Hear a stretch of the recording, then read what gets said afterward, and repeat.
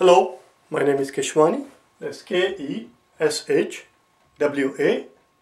Keshwani.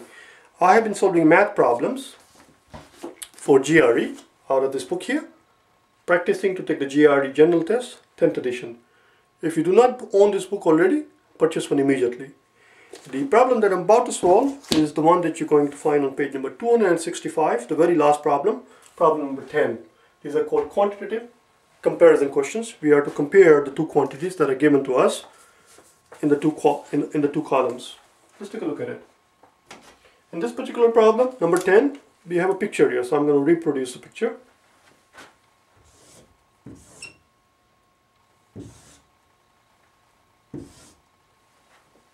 This marker is not very dark, is it? I don't like it.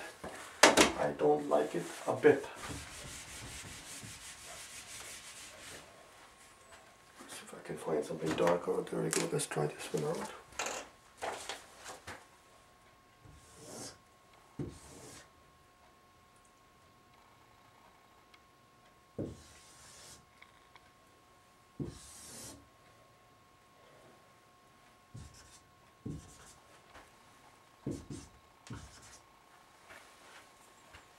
And they want you to compare this quantity x plus y versus p plus q. Only about half the people who took this exam when this exam was given, only about half the people, 48% of the people got this question right. The question is, what happened to the other half? Well, my gut feeling is that the other half of the people who got it wrong, vast majority of those people are getting it wrong because they're sitting there and asking themselves, how the hell am I supposed to figure out these two angles?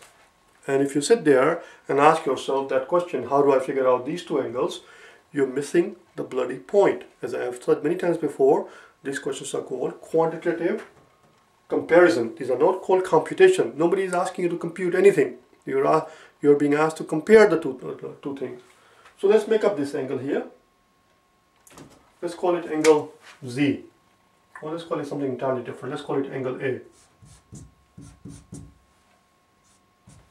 Oh, I shouldn't have done it so fast here. If this is angle A, if I'm going to call this angle A, then that would also have to be angle A, because this angle has to equal to this angle and this angle has to equal that angle when the two lines intersect. They actually have terminology for it in the geometry. These are referred to as vertical angles. I just call them opposite angles. So if I'm going to call this A, then that also has to be A. Well, then what do we know? Then I know that x plus y plus A has to equal 180. And what do we know about P plus Q plus A?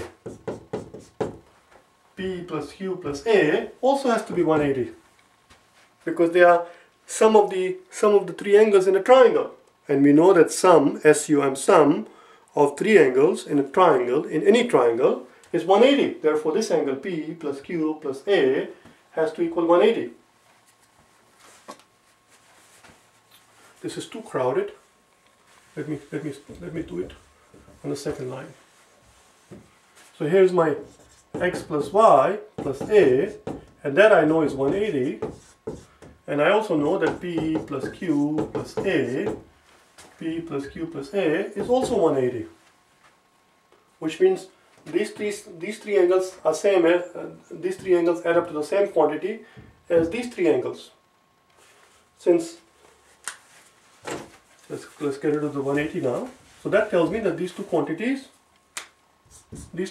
are equal to each other. Since A appears on both sides, it plays no role. Hence, these two quantities are equal to each other.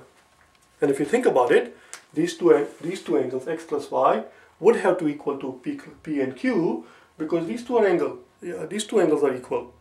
And if the sum of this one and that one equals the sum of this one and that one and this one, and these two are equal, then the sum of these two has to equal the sum of those two.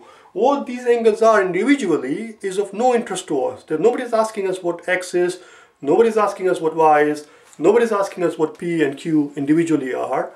We just have to look at their sum. The sum of these two has to equal sum of these two, because these two angles are equal to each other, and the sum has to be 180 of these three angles and those three angles. That's all. The answer is C. The answer is C. Okay. I'm going to put down one more time. Yeah, that's right. I hope you found this helpful. If you wish to get hold of me for personal private tutoring, face-to-face tutoring or online tutoring, or if you wish to buy the solution manuals to any of the questions, please go to my website at www.for4gre.com and send me an email. Alright? Thank you.